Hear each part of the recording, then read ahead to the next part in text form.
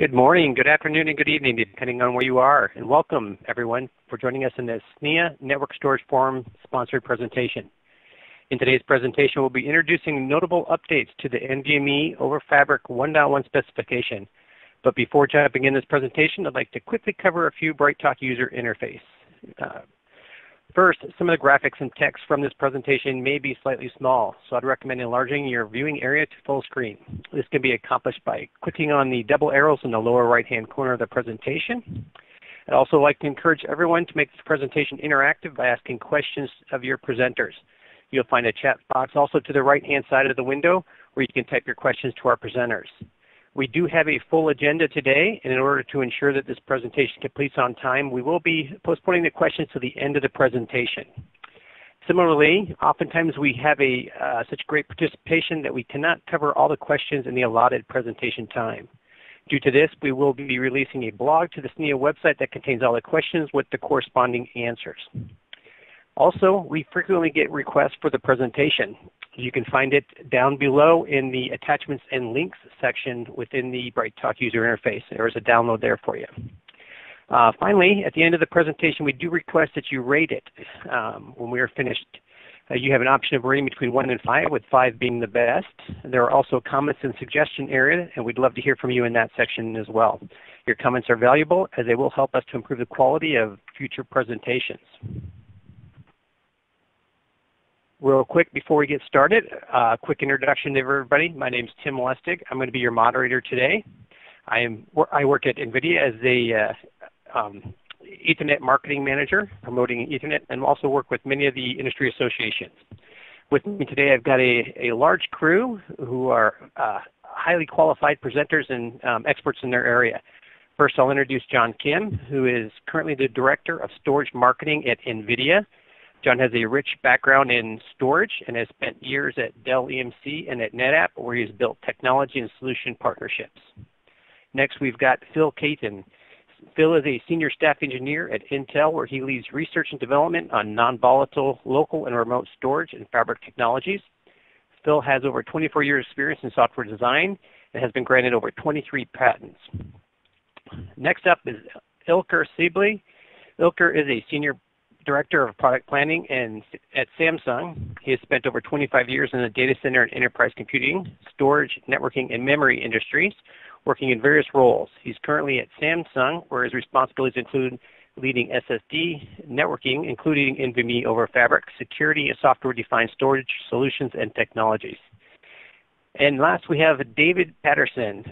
David is a principal engineer at Broadcom, where he's involved with standards development through the International Committee for Information Technology Standards. This includes T10, T11, IETF, IEEE, NVMe Express, and others. David has also been granted several patents in his name. You can see we have a quality individual with us today, and they look forward to hearing from him. Next, we just go through a little legal stuff. This is what our lawyers make us say. This shouldn't be a surprise to anyone, just a standard legal talk. The material that you're seeing today is copyrighted by SNIA, and the use of material within the presentation is permitted as long as the slides are reproduced in their entirety and SNIA is referenced as your source. And also please be aware that there are no warranties, expressions, or implied information in this presentation. Use it at your own risk. And before we get started in this presentation, I'd just like to cover something real quick in regards to SNIA, who is sponsoring this presentation today. First, SNIA is a global industry organization who is chartered with advancing the adoption of storage networking. Within the charter, it is to remain vendor neutral, and we have representation from over 185 industry-leading organizations and over 2,000 active contributing members. As a global organization, SNIA reaches over 50,000 end users worldwide and focuses on standard adoption and education.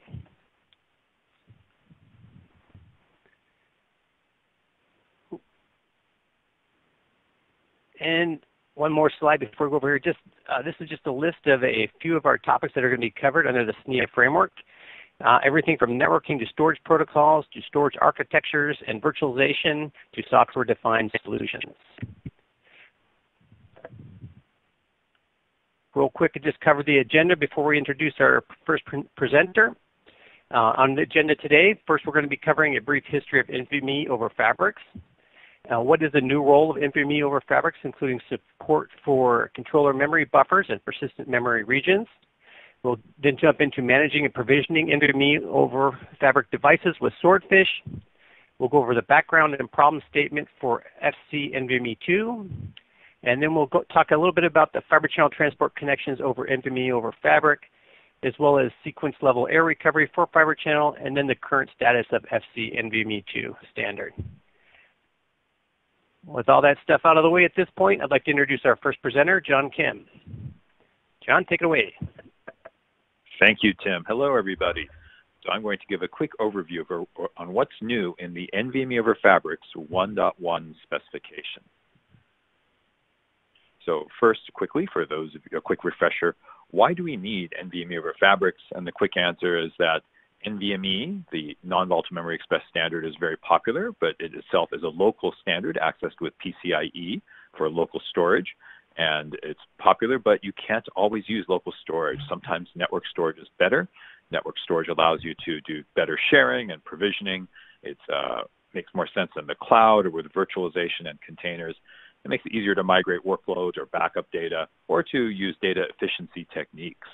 So there has been a need to use NVMe commands, but run them over a network, over a fabric, and have shared network storage.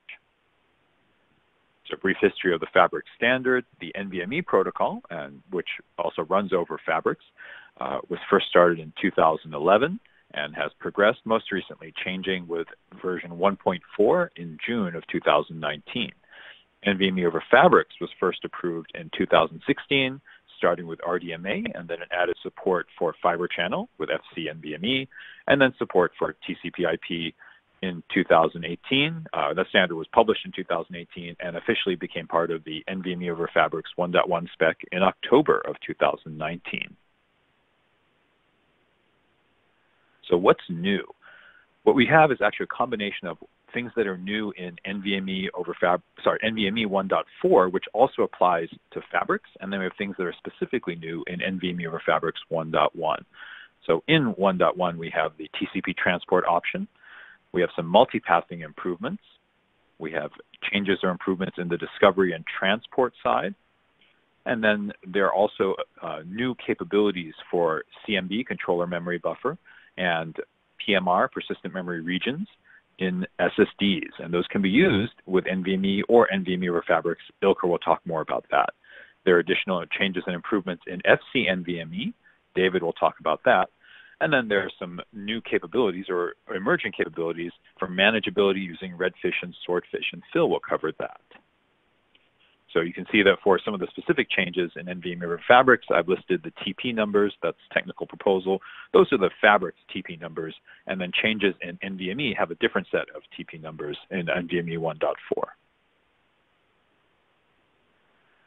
So just one slide about NVMe over Fabrics with TCP. There was a whole separate webcast on this, which is linked here below. So we won't go into a lot of details, but briefly, there are customers who want to run NVMe over Fabrics, but they are not ready to run RDMA or not ready to run fiber channel, or they can't extend PCIe. So PCIe is great for local, but it has a lot of limitations on how far you can extend it or how much you can scale beyond the box or beyond the rack. RDMA is great, but it does require special hardware for the best performance. And fiber channel is also great, but it requires a fiber channel network. That's great if you have one, but for some customers who don't have fiber channel, it may be an obstacle if they don't have a fiber channel set up already. TCP, on the other hand, is available everywhere, and with the proper setup, it can provide pretty good performance, or very good performance. So for more details, see the SNIA webcast. The link is here, and you can search for it on Bright Talk or on the SNIA NSF webpage. Now, specifically, what's changed in NVMe over Fabrics? So first, there's the multipath capability. This was added in NVMe 1.1, but at that time, it assumed that that every controller and every path is identical, and you could not express a preference for which path to be used. Starting with NVMe 1.4, there's asymmetric namespace access. This means you can have two paths to a namespace, and the paths do not have to be equal. The paths or controllers can be different, and you can have a preference for which one to use. So if they're both available, you can say, I want to use path A, and only if path A becomes unavailable would I use path B. Domains and divisions allow you to take an NVMe subsystem and subdivide it into different domains. And then you can power on or reboot or manage or fault or disconnect individual domains without killing the entire subsystem. So this is really good if you have a large NVMe subsystem. It's good for non-disruptive operation. And these larger systems that want to have separate domains and divisions are more likely if you have an array connected with NVMe over fabrics. They can exist locally with NVMe as well, but they're just more likely to happen and more likely to be used if you have a larger array with consolidated storage connected using fabrics. So a brief illustration showing this. On the left side, we have asymmetric namespace access. So I could have a host. The host on the left is connected by a pink path and a green path to namespace 1. And you can see that it's going through two different controllers, and the controllers are different. Maybe controller B is more powerful or can give better performance or is the preferred path. So in this case, you can select the green and pink paths do not have to be equal, and we could indicate that the host on the left prefers to use the green path unless it's unavailable, and then it will use the pink path. That's the case of asymmetric namespace access over fabrics. On the right side, we have an example of domains and how you could have a fault or a reboot of just one domain.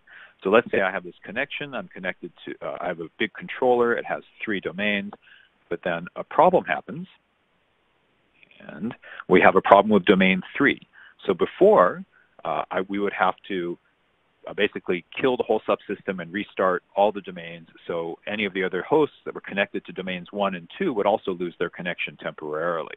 But now we can reboot just domain number 3 and restart. We could disconnect it and restart it and then remove the fault and restore everything, and all the while any I/O or queues that are going to domains 1 and 2 would continue uninterrupted. Okay. And finally, my last slide, other changes focus on discovery and transport. So there's now a persistent controller discovery, or actually it's a persistent discovery controller. So in NVMe over Fabrics 1.0, you connected to a discovery controller. It told you what type of storage was out there and available, and it was a one-time deal. If anything changed, you would have to make a new connection and do a new discovery. Now you can have a persistent connection. You can keep it. The host can say, keep my connection to the discovery controller alive, and and the discovery controller can send asynchronous notifications to the host, letting them know if there are new resources, for example, more storage or more SSDs available through that controller. On the I/O queue side, we can have a graceful disconnection of one I/O queue without terminating the association or the connection. So in the past, if I have many, it supports many queues. If one queue misbehaved or got stuck, I would have to kill the entire connection between that host and that controller and restart it. Now I can kill just the one queue that's misbehaving, and the other queues can continue processing I/O for other VMs or other containers. And this is great for availability and for managing, again, large systems, typically seen with NVMe over Fabrics. Other minor changes and these are pretty specific and minor and narrow, but the submission queue flow control is now optional. The reason is a lot of people weren't using it because the lower level transports being used for NVMe over Fabrics had their own flow control. So it was previously required, but since people weren't using it, they have now made the submission queue flow control optional. And then RDMA queue pairs, which only applies when using RDMA for NVMe over Fabrics. When you set up those queue pairs, you can now specify a controller ID, which you previously could not do. So that wraps up my section, and we'll go back to Tim, or I guess on to Ilker, to talk more about these topics. Thanks, John. Good morning, everybody. Greetings, everyone. Join our webcast. I'm Ilker Cebeli from Samsung. On my section, I will talk relatively new usages of NVMe over Fabric with CMB and PMR. In other words, they are called control memory buffer and persistent memory region.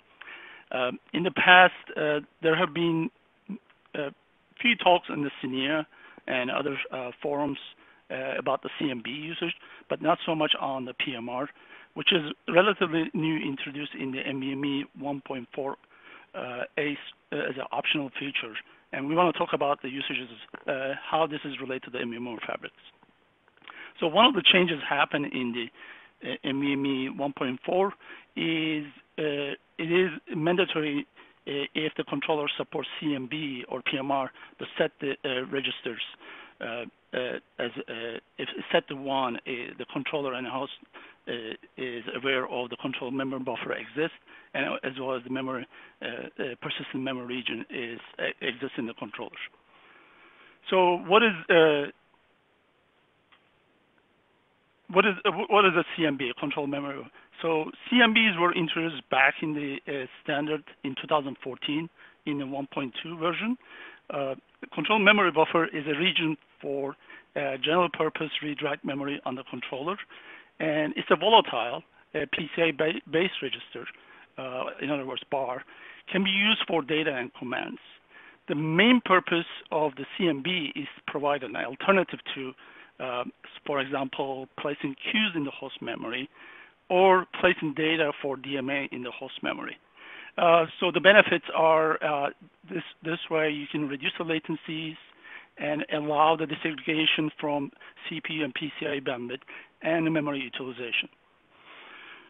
And the control, like I said earlier, the controller indicates which purposes the memory may be used by setting the support flag in the CMB register. This way, the host is aware there's a CMB control memory buffer exists in the SSD controller. The PMR is introduced in the NVMe 1.4a. Is an optional region, general purpose read-write persistent memory that may be used for variety purposes. And this is a non-volatile and can be used for data.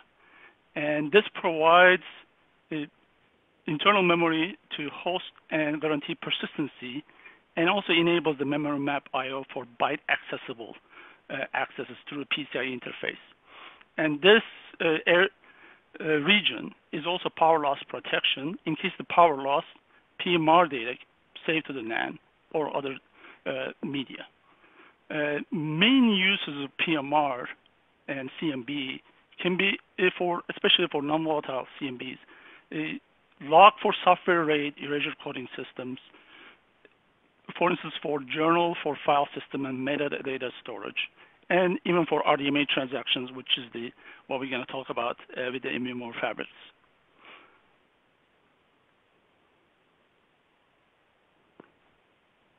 So if you look at the CMB, placing some of the NVMe queues in CMB rather than a host memory, it reduces the latency. RDMA NICs can push the data directly to the NVMe CMB's PCIe address space, and this could work as a write-back cache. And this, by doing this, you can offload the CPU main memory and reduces the NVMe fabric latencies. And also, if now imagine this area is a persistent and used as a temporary buffer, PMR can provide remote access to byte addressable persistent data by using the RDMA verbs. And and in a high side, this reduces the latencies and CPU offload. And I will hand it over to Phil.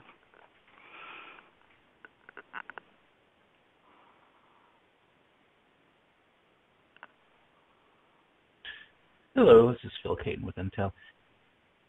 Let's stay here scrolling forward. So NVMe, it provides high performance, highly parallel, low latency access to non-volatile memory.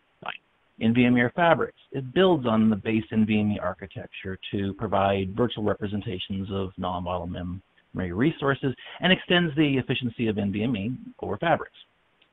With these advantages comes a lot of complexity, a lot of moving parts, a lot of components.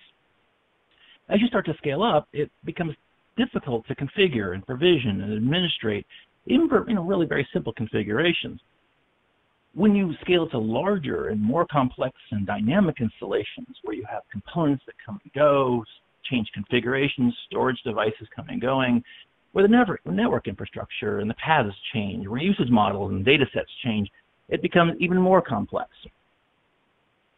If you were to ask someone to draw a systems configuration, you might get a high-level picture such as this, with your computer system and your fabrics devices and your storage devices. And it's not wrong. But there's really more than meets the eye here. A somewhat more accurate, but still not nearly complete, picture might look more like this. You have lots of features and components, each with their own properties and configuration knobs, and many have their own sensors, and this is all needs to be administrated, and there's relationships between them that needs to be administered. What we need is a storage management model, one that enables efficiently managing the relevant components at a system scale. What we need is a storage management model that encompasses converged and hyperconverged and hyperscale and cloud usages. So how do we solve this?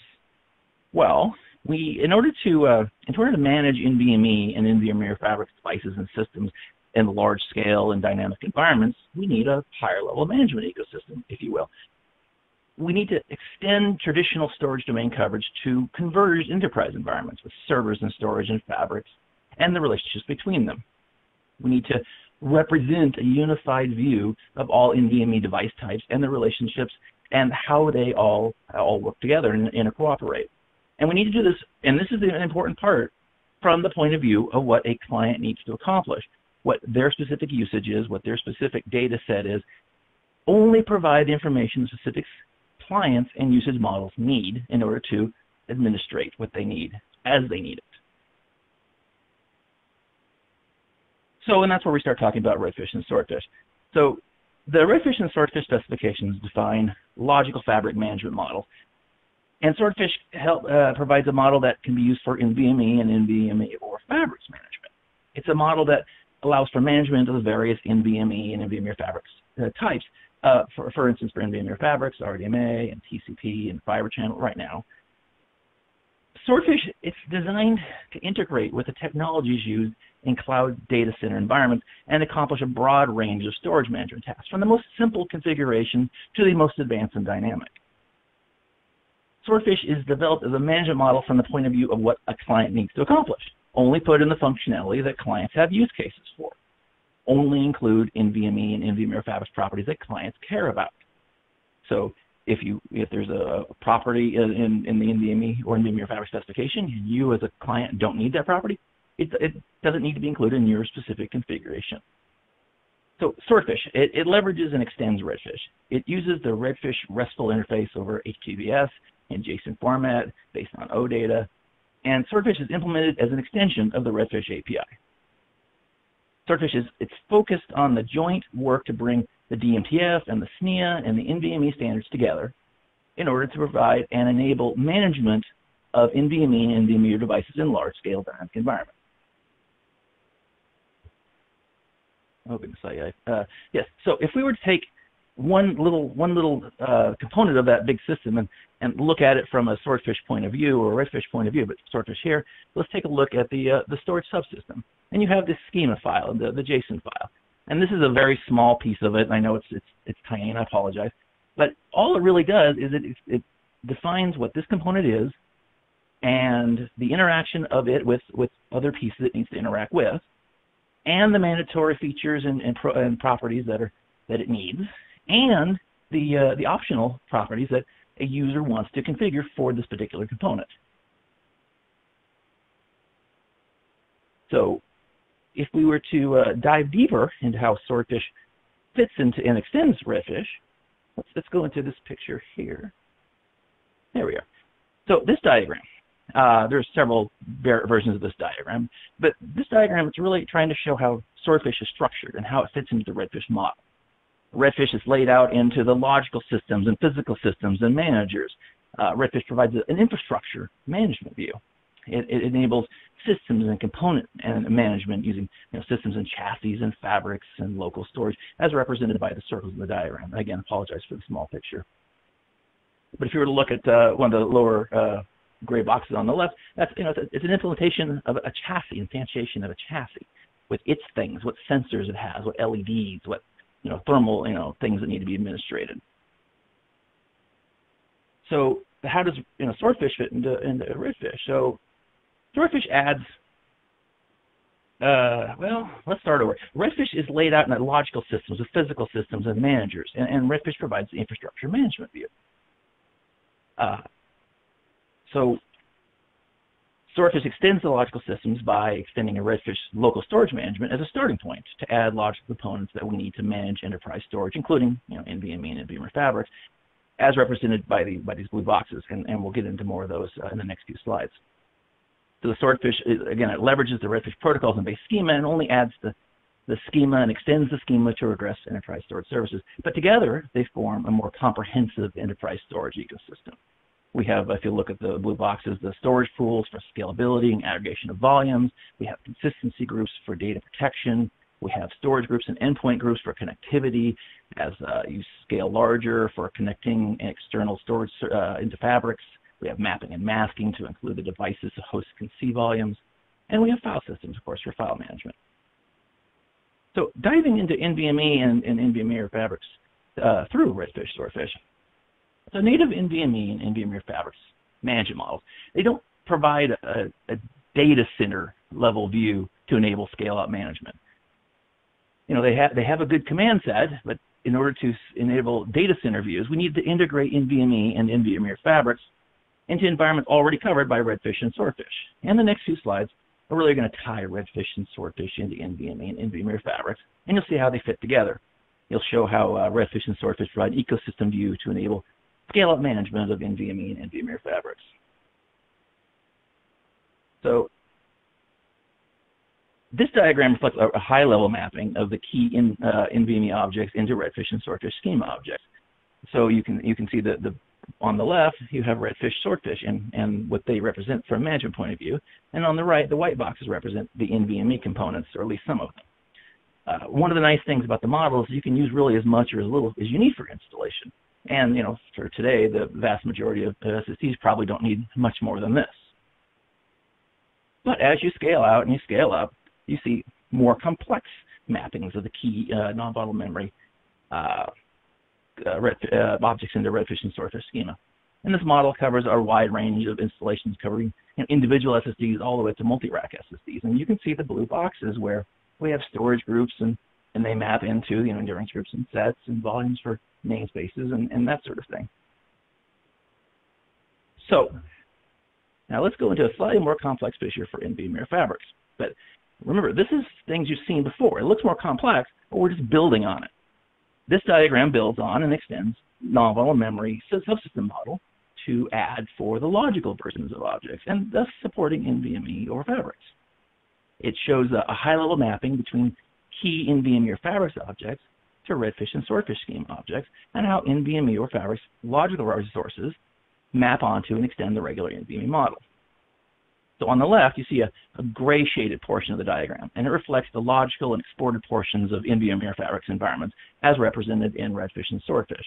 And the bluish boxes on the left side in gray reflect how NVMe or fabrics devices are represented really exactly as local or physical NVMe devices are. That's sort of the point of NVMe or fabrics. And the model also shows in the reddish boxes on the left their use of the Redfish fabric model to cover the connectivity of fabrics aspects in NVMe or fabrics. And the whole thing reflects a devices model.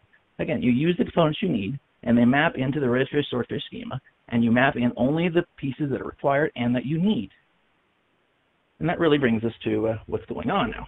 So in June, not too long ago, we released the model overview, which contains mock-ups of use cases and schema with new NVMe fabrics and NVMe specific properties and models for NVMe and NVMe fabrics. And there's resources. Here's a couple of links to a lot of material, and of course those links contain more material.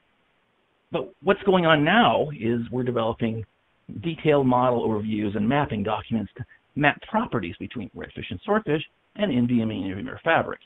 So we can understand if you're managing from Redfish Swordfish, what property in NVMe and NVMe fabrics are you trying to use, and where in the various specifications can you find those? And so you can map back and forth between Redfish Swordfish and NVMe and NVMe fabrics.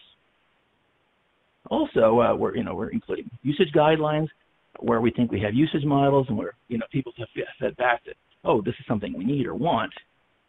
And this is all being developed within the SNIA Scalable Storage Management twig in alignment with NVMe and DMTF, because as I said, we're trying to leverage the joint work of all of the three various specifications. So also, and we're developing redfish and swordfish profiles for specific configurations where required, option schemas and properties for implementations, and there's a performance test program which has been developed and is being enhanced and developed for the new model overviews and stuff that's just come out that will allow manufacturers to test their products with a vendor-neutral open source test suite.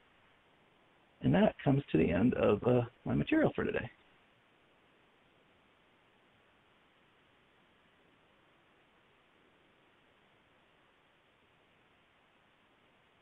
Dave, you're up next, or there we go. Next here, okay.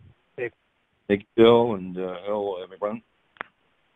Hope you all are doing well these days, and I'm very pleased to have the opportunity to provide information on new functionality called sequence level error recovery that was recently added to the NVMe Express over Fiber Channel Standard Revision 2, which has an acronym of FC-NVMe-2. In this presentation, I'll provide some background on NVMe over Fabrics, an overview of Fiber Channel data transfer basics, the problems that needed to be solved, the solution for Fiber Channel, and I'll end with a summary and current status. Please note that this presentation is from a very high level and does not do a deep dive into Fiber Channel sequence level error recovery. With that said, a bit on NVMe Express over Fabrics basics before we begin. The diagram on this slide illustrates the functional pieces in an NVMe over Fabrics environment, where at the NVMe Express level, that relationships exist between a host and an NVMe subsystem, which is the target in this context. This is indicated by the red line. And we have associations and I/O connections existing between NVMe over Fabrics endpoints. This is indicated by the blue line. And then we got the transport that actually provides the actual link between an NVMe host and NVMe subsystem / target. This is indicated by the green line. Bottom line, all these pieces need to exist, or in other words, all of the stars need to align for NVMe over Fabrics to work.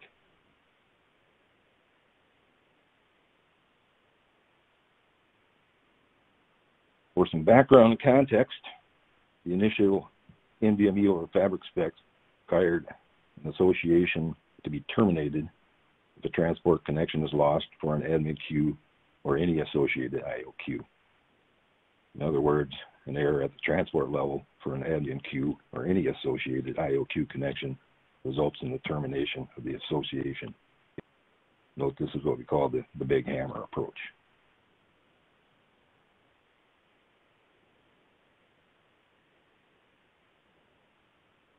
Oops, did I go too far? Nope. Some more background here. As John mentioned in his What's New in NVMe over Fabrics 1.1 presentation, the ability to disconnect a single I/O connection was added, thus providing more / better error recovery granularity. Or in other words, the ability to disconnect a single I/O connection allows the NVMe over Fabrics association to remain in place if an error occurs on an I/O connection, and the I/O connection can simply be recreated. Note this is what we call a smaller hammer.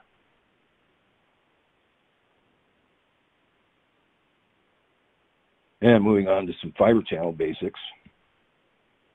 So what makes a fiber channel transport connection? We got three fundamental constructs. These are frames, sequences, and exchanges. Where a frame contains data to be transferred, a sequence is a set of one or more related data frames, and an exchange is one or more sequences for a single operation, for example, an NVMe command, any associated data, and the status response.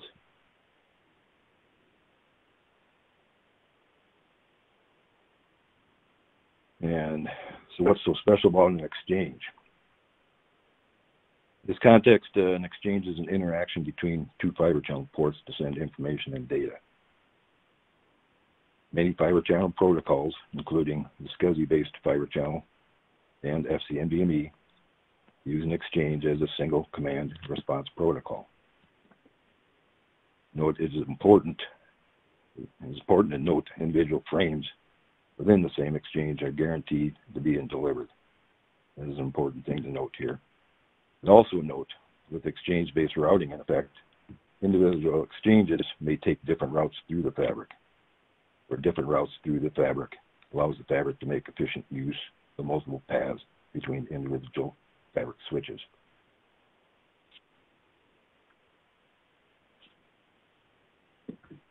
So how does fiber channel perform error recovery in an NVMe over fabrics environment?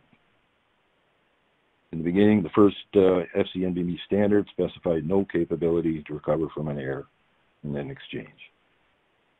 It means any error on the admit queue or associated IO-queue transport connection causes the NVMe associated to be terminated. And the association of all IO connections then need to be recreated for IO to resume. Again, this is the big hammer approach.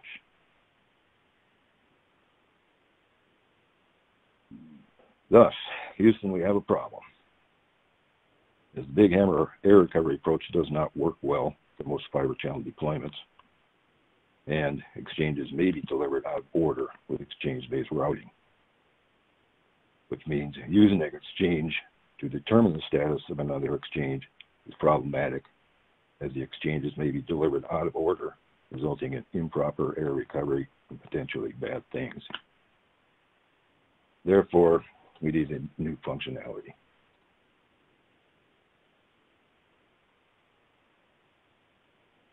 And the solution for fiber channel is to simply perform all error detection and recovery within the exchange. And sequence level error recovery, which we call SLARE, was developed. Summary, sequence level error recovery provides the ability to detect and recover from lost commands, lost data, lost status responses, and more importantly, not return a transport level error to the NVMe host. Also, another notable feature of SLARE that was added is the ability for the target to send an error detected message to the initiator, providing earlier indication of an error versus waiting for the initiator to perform error detection recovery. But it is always better to initiate error recovery as soon as possible. An example is the target detecting lost data during a write operation. The bottom line is, all efforts to recover from errors during exchange for an NVMe command are performed with the goal of, again, not returning a transport level error to the host. So what does this all mean for NVMe over fabrics? It means there's no need to use the big hammer approach for the transport connection error anymore. In other words, a smaller hammer can be used, which is a good thing. And we got errors within a fiber channel exchange can now be recovered, thus preventing an error to be returned to the NVMe host that causes the association or IO connection to be terminated. And in the past, even resilient multiple paths could not prevent an association to be terminated upon an error. A good thing, and now we can keep multiple paths resilient, and again, all the stars are aligned. And finishing up, in summary, the ability to seamlessly recover from a fiber channel transport level error in an exchange-based routing environment has been standardized for use in NVMe over fabrics environments. This is a really good thing. Current status is the FCNVMe 2 standard is published and available via the Insights website. And in addition, a draft standard document is posted on the Insights T10 website. This document is called Fiber Channel Protocol for SCSI-5, revision 01. This is also widely known as FCP5. Important thing is that we got work underway to add this sequence level error recovery functionality as optional behavior for the FCP realm. I hope this presentation was beneficial to you all. Feedback and questions are most welcome. I'll turn it over to Tim. Thank you. Great, thanks. We do have a few questions here, and encourage others who have questions to go ahead and start typing them now. There seems to be quite a few around CMB and PMR, so these might fall on Ilker and John. First question, any special actions are required on the host side over controller memory buffers to maintain the data consistency? Yeah, so this is Ilker. Let me, and John can add to my comments. So yes, there are for data consistency to prevent the possible misdirection in the case of to have a data consistency. Before anything, the host software has to enable the CMB control memory space, and by doing that, host should would configure the CMB's control address range, and so the addresses do not overlap any address the host software may intend to use as a DMA. That's one of the methods, and that's described in on the spec, in the latest spec. John, did you want to add anything? Ilker, is there also a question, a flush command that allows the host to specify that data written to the CMB is flushed to persistent memory or to? Yeah, that's called persistent memory status. I think that's what you're talking about. That the status register that the host acknowledge the data is being is flushed to the persistent memory region, or I should say, is a valid comment. That's also described in the PMR specification. Yep. Okay, that makes sense. Tim? Great, thanks. Next question is there a field to know the size of CMB and PMR which are supported by controllers? And if so, what is the general size of CMR in the current devices? Yeah, let me address the last one first. The general size of the CMB in current devices, it's vendor specific. I will not, it varies from vendor to vendor.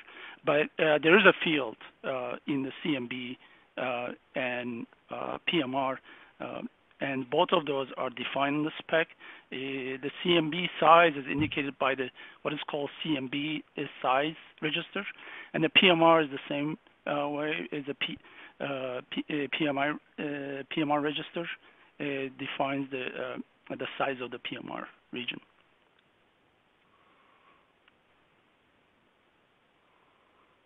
Okay. Any other, Tim? Yep. A few more questions. Let's. Next question up there: does PMR guarantee that write requests to the PMR region have been committed to media, even though they have not been acknowledged before the power fail? And follow along to that: is there a max time limit in the spec within which NVMe devices should recover after power failure? Yeah, so again, I'm going to address the last portion, the time limit. That's very vendor implementation specific. As I mentioned earlier, the implementation is to ensure the writes are valid and the host reads the PMR status register. This will allow the host to ensure the previously issued memory writes of the PMR have completed, and determine the PMR associated with the so without an error, and the data is persistent. Is there an average latency as well when using NVMe over Fabric 1-to-1? Average latency depends on the vendor implementation. There's no, latency depends on the latency depends on the media, so the SSD, and then it depends on the type of network you have in between, and also they're different the way you implement it. So you can have some parts of the NVMe protocol normally run in software, but in some cases can be offloaded to the adapter. So it varies. I think the specific question asks what happens if an unladen swallow is attempting to fly using NVMe over Fabrics 1.1. In that case, it really depends on how far the swallow is flying and on how fast the swallow goes, because the swallow may not be able to travel over the actual network connection.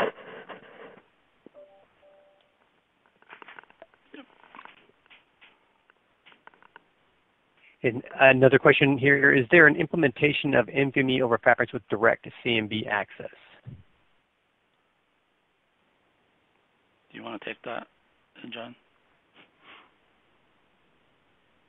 Ilker, actually, I was thinking you should take that, but it was I believe, okay, so you said first CMB was supported with NVMe, starting with NVMe 1.2, correct? Yes.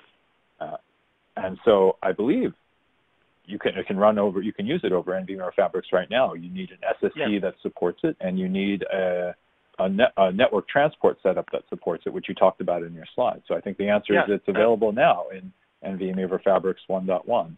If you have the right kind of SSD that supports it. That's right. So you can do the RDMA writes into the CMB submission queues, command and data region. So this is already supported by the latest spec 1.1 and as well as the NVMe 1.4a spec.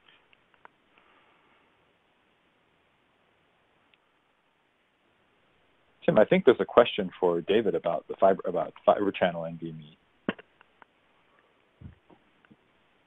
Yeah, see, if there are several sequence level errors, how can we correct the errors in appropriate order?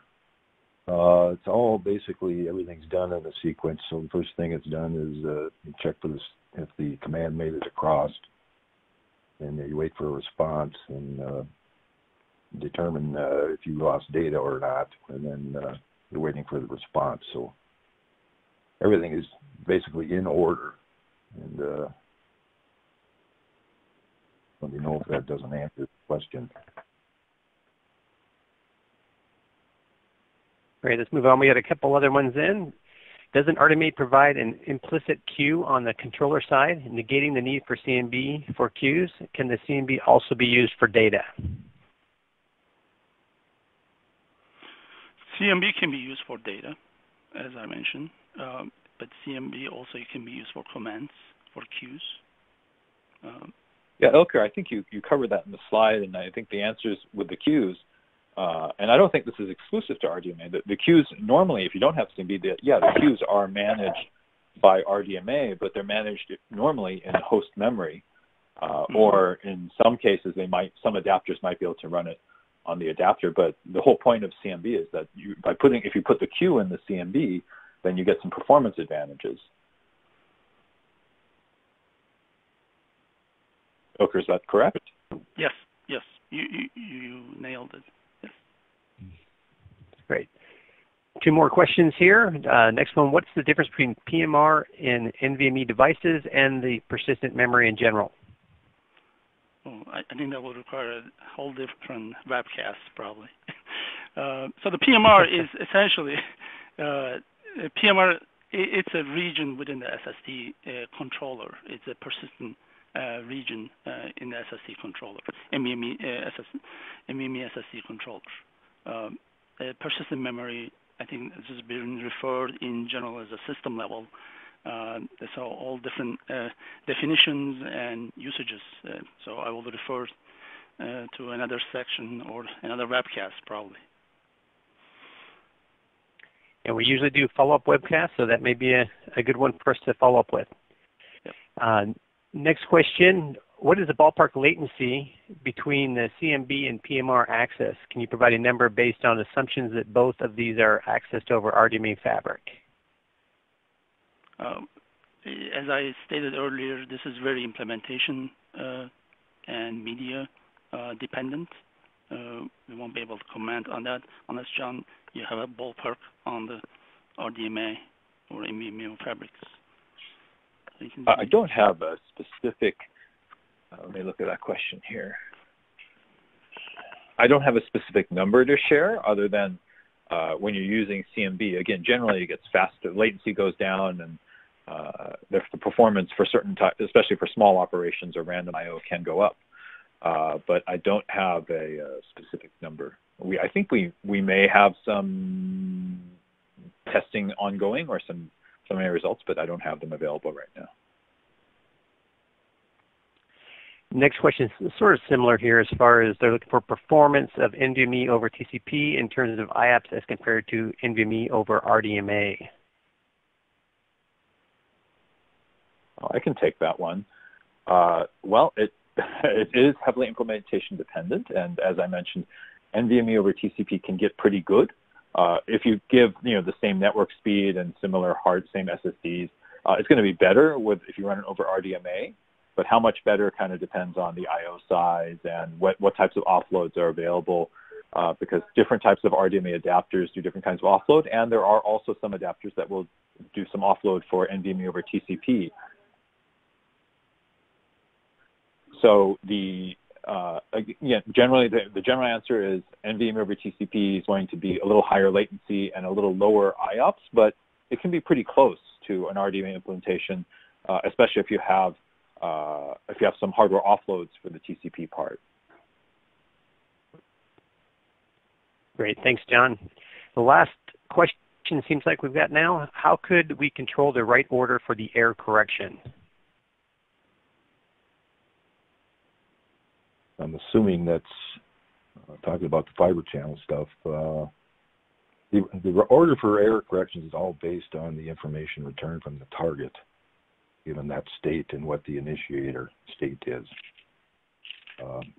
There was a message sent from the initiator to the target within the exchange that provides that information.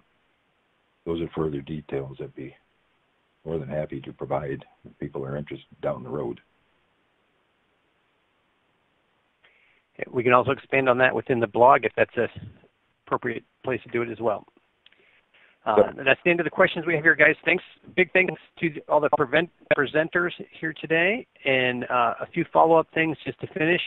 After the webcast, as we mentioned at the beginning, please rate us and provide us with the feedback. They'll help us improve further webcasts in the future.